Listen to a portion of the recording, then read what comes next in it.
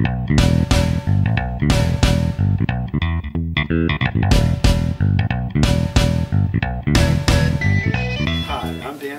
Barley and Vine, and today I'm going to demonstrate a couple things for you.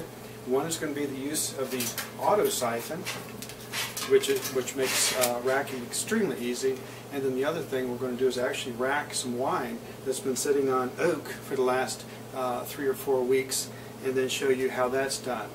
So to start off with, your equipment is clean, but what you want to do is you want to sanitize it.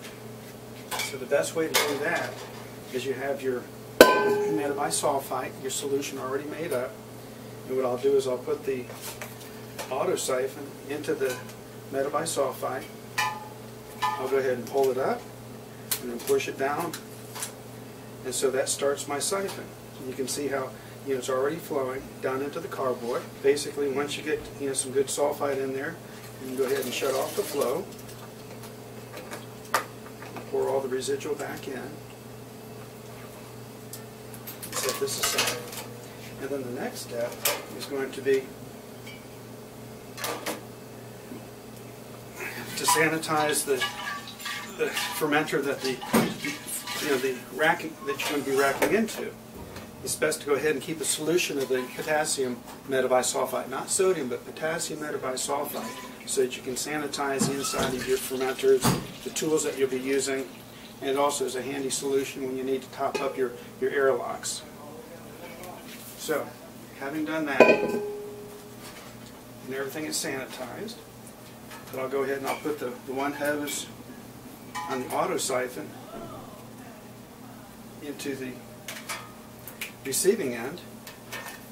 This will go here, and then you can see how you just give it a couple of pumps and you have flow. I have the hose pretty much so it's not splashing, and that's one of the important things, is to be mindful that your wine does have alcohol in it, and that you have to protect it from the oxygen. Now, one of the neat things about winemaking is that you have potassium metabisulfite, which actually has antioxidants in it. Yeah. And the reason that's important is that if you do get a little bit of oxygen in the in the wine, that the metabisulfite will basically clean things up and basically cause that to just fall out of suspension and not to oxidize your wine. One of the important things that I do that I find very helpful is take a tag and then put that on the carboy, so that way I know what kind of wine it is, and then every step of the way. So I'm going to write on this, it was racked again, and then today's date. Now, one of the things to remember is that when you are making wine from fresh fruit, that you'll need to do this, after it gets done with its primary ferment, is that you'll need to do this maybe every 3 to 4 weeks. And then every time that you do that, you want to add more sulfite to it, because what happens is every time you rack it, or else when it gets done fermenting, it'll actually blow off that sulfite. So you need to, is to maintain that level, and technically it's somewhere between 50 to 70 parts per million. The reason you want to do that is it's high enough where it'll keep all the bacteria and wild yeast and all the rest of that at bay, but it's also low enough that you don't taste it. Looks like we're getting pretty close to the end. And I'll move this down like this. And what I do is I'll go ahead and I'll lift the hose out so that the basically it gets it off the bottom, and gives me a little bit better idea of where we're at as far as the siphoning process. And then as it continues to get closer and closer to the bottom, I'll lower the auto siphon. I can tilt the fermenter just a little bit, and then that way I can pull out all of the basically point my wine into a corner, so that way I can get all the good wine out, as opposed to leaving any behind. There's actually two different sizes of hose. I'm using a 3/8 inch hose, which is your standard. The other hose is a 1/2 inch in diameter. Now with the 1/2 inch, it would have drained this probably within about 3 to 4 minutes, as to probably the 10 to 12 minutes it's going to take us, to transfer the 6 gallons of wine. This is actually an Italian Barolo that we made from a Grand Cru kit, that we carry at Barley and Vine.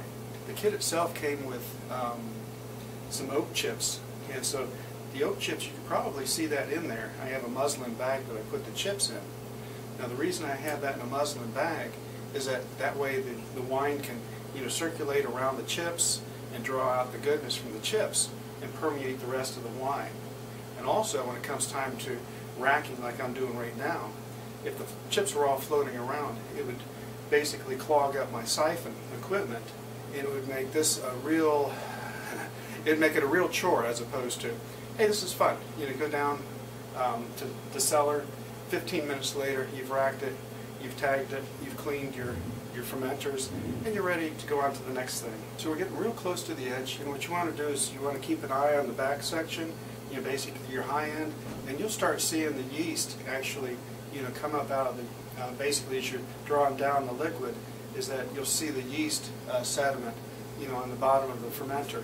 So it's important to keep an eye on that and monitor that as you continue siphoning or racking your wine from the the existing fermenter into the new clean fermenter. This is also known as bulk storage. So when you hear, oh, I'm bulk storing my wine, that bulk storing is basically in your fermenter, and I guess after you bottled it, is now not so much in the bulk. So the very last thing that you want to do is that you've got your airlock that might have some of the sulfite, from the last, like the last fermentation. It was really a good idea is to go ahead and to refresh it with just a little bit more of the sulfite solution, and so that way it won't be running out.